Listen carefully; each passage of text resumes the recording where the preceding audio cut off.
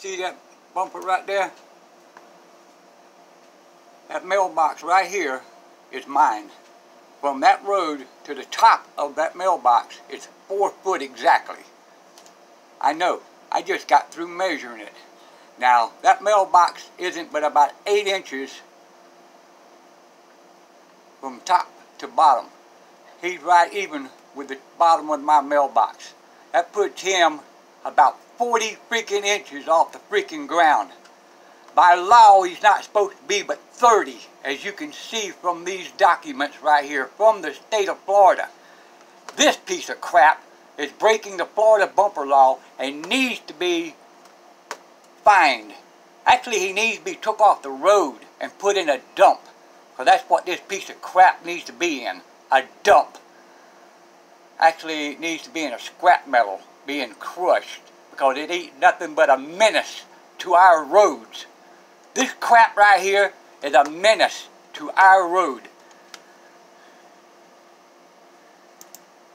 Look, even the back bumper is even with the damn mailbox. And he still got it jacked up. That piece of crap does not belong on a public road. It needs to be in a swamp somewhere, buried up to the top with the windows down for an alligator hole. That's what that crap needs to be. That is a menace to the road. He run right up in the ass of somebody because he can't see them, and run right up on top of them and crush the top down on top of their heads. That's what this crap will do to you people.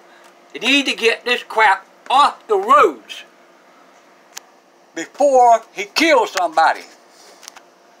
Hell, the way it is now, he couldn't see but about to there, which is a whole car length that he can't even see.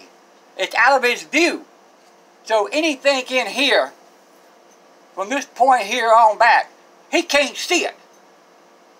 He can run over anything. Another car that's parked in front of him that decides to go and then has to stop real quick.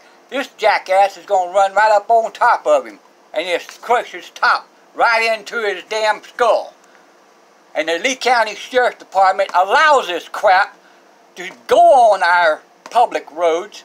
Our Florida Highway Patrol don't give a crap if these people are breaking the Florida bumper laws.